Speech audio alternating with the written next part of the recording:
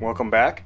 In this video, we're going to show how to use the Centec digital multimeter to measure current in a simple circuit.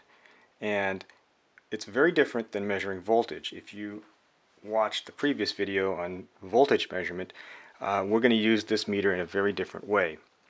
So first we're going to show how to set up the meter and how to connect the meter to the circuit, and then the last thing is the schematic symbol for this.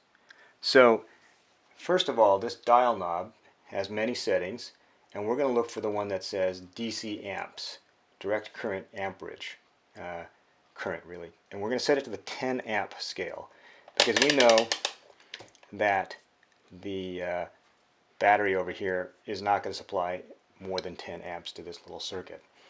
Now, the probe leads have to be connected very differently for this measurement than we saw in the voltage measurement.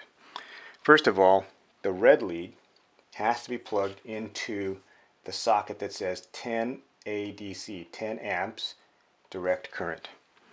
So if we don't do that, we won't get a measurement. So we have to move the plug to the one that's indicated by that. You can see that they're kind of connected by these little arrows. And now our meter is configured correctly to measure current. Now, can I just take this and measure current by poking the positive and negative terminals like that? Not so much. Probably what will happen if I do that is it's a high likelihood that I'll actually blow the fuse and damage this meter. And if you do that, then you will have to buy me a new fuse and install it, or you'll have to buy me a new meter. So don't take the probes from the ammeter setting and put it directly to the battery. Now when I say ammeter, that's a meter that's measuring amps or current. So what we have to do is to break the circuit. You actually have to turn this, disconnect somewhere, cause a break in the circuit. And then the current has to flow through the meter.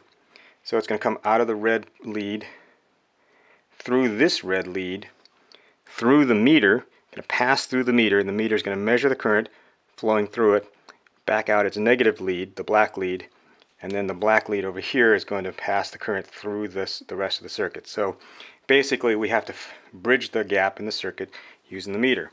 So as you can see, the light bulb's off, but if I touch the meter leads to here, I get a current reading of 0.15 amps, and the light bulb turns on.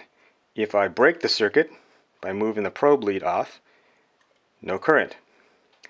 And again, if I have the leads going this way, if I put the black lead on the more positive end and the red lead on the more negative, the circuit works, but I get a negative reading on the current. So that just kind of tells you which way the current is flowing. So the important lesson is that to measure current with an ammeter, you have to put the meter as part of the circuit itself. It has to become part of the circuit. So the schematic symbol for this is battery, resistor, but we're going to put an ammeter, A for ammeter, in line with the resistor, the bulb, and the rest of the circuit. So the ammeter, which is the digital multimeter set to amps, becomes part of the circuit. So this is the red wire on the meter here, and this is the black wire, and current is going to flow through the ammeter, through the resistor, light up the bulb, and come back. If you don't do that, then you won't measure the current correctly, and if you touch it directly to the battery, you will have to replace the fuse on that or buy another meter. Now it's time for a short quiz. True or false? You can damage the meter if you connect it directly to the battery terminals. That's true. If you do it, you'll buy us a new meter. Which schematic shows the ammeter correctly measuring current through the resistor? Look closely at the 4 diagrams.